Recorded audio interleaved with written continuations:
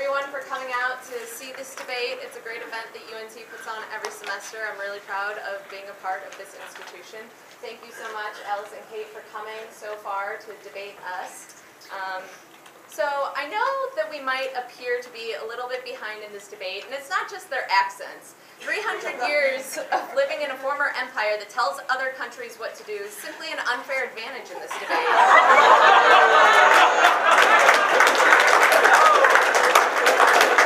My partner has given you many reasons why forced segregation is bad, and we don't believe that the British debate team has really responded to this idea. There are health impacts, there is a statute of sovereignty in place, and it simply is not the way that you solve borders, or solve diseases from crossing borders. They say that the World Health Organization is uniquely equipped to deal with this issue.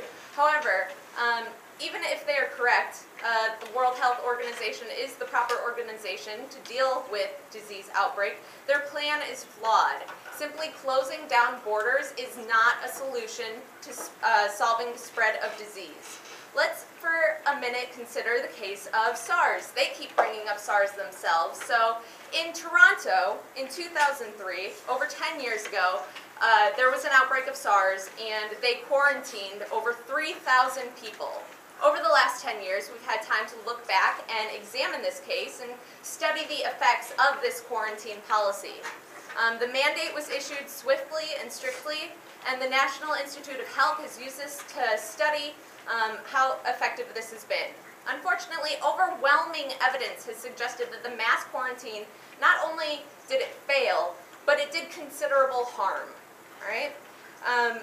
Isolating infected people with non-infected people is how disease spreads. They entrapped all of these people into one area, and according to the National Institute of Health, they quarantined at least 25 times more people than was appropriate.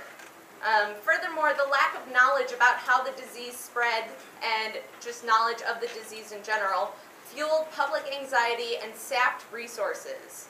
Right? Where Toronto failed, Vietnam succeeded. The most successful stop of a SARS outbreak occurred in Vietnam, and their method did not include controlling or restricting movement. Instead, prevention tactics such as increased communication, research, mobilization of resources, and education halted the spread of SARS.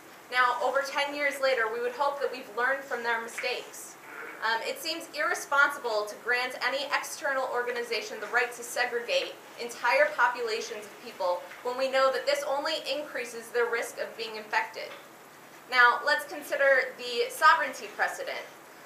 Considering the fact that most of these diseases that they are saying would need to be quarantined and maintained are in Africa. Essentially, what is happening is a subtle form of genocide. To tell a country that they are not capable of containing an outbreak undermines their credibility as a governing body.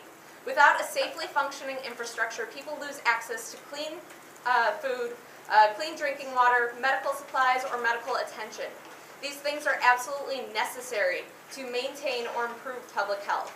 This leads to widespread anxiety and panic within the civilian population that empowers rebel organizations to take action against the government. This is exactly what we see happening in Liberia. And people are not freaking out because they know Ebola is in their country. They're freaking out because rebel organizations are telling them that Ebola is a scam that was introduced by the government in order to get kidneys.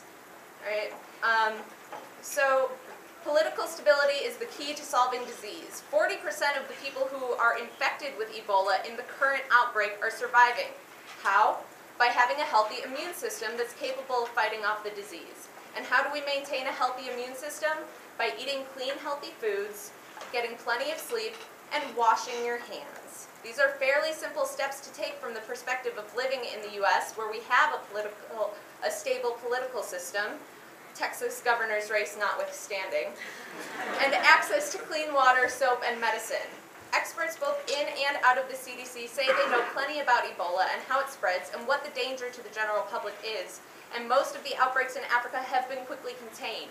These lovely British debaters keep saying that these countries are willing to close their borders on their own, but this is a dangerous precedent to give the World Health Organization the right to undercut these countries' sovereignty. And it's not just because the World Health Organization is out to get people. That's not our argument. We're saying this changes the precedent and gives other international governmental organizations the right to then violate state sovereignty. And that's time.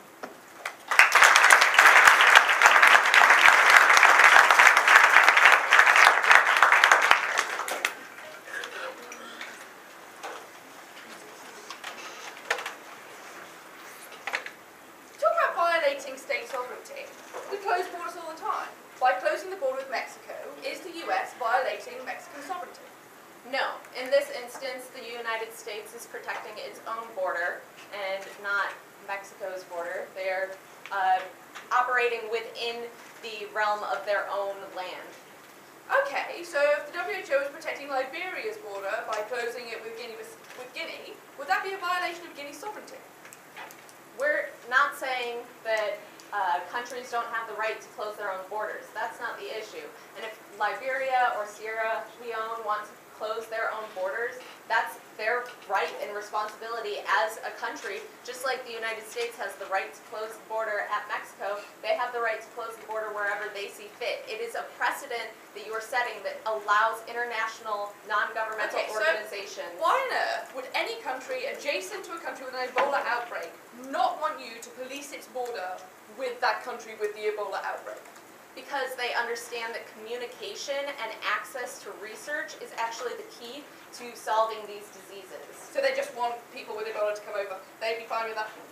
They want them to be in the proper areas. They want to have access to be able to study these diseases and understand how they develop and how they spread so that they can prevent it from becoming an epidemic. Okay, given the UN is capable of dropping food aid into countries, why wouldn't they do this for the countries that are quarantined?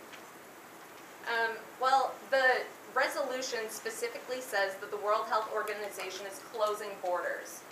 We believe that your policy is a little bit skewed and unfair to negative ground because you are saying that certain exceptions are going to be made, and exceptions are not a good standard. For instance, if I have a company in the United States and I want to develop in one of these countries, I can simply say I'm bringing aid there and then come in with my corporation. Okay, I mean, it's not. You wouldn't have to be on the ground. You drop aid from planes. I don't see That's not how it works. When you drop aid, rebel organizations find those locations. You can. This is policy. Rebel organizations, they go to those areas and they militarize them and they shoot people. People show up with guns to find the food aid. Like, it's not as simple as dropping it and everyone gets free food.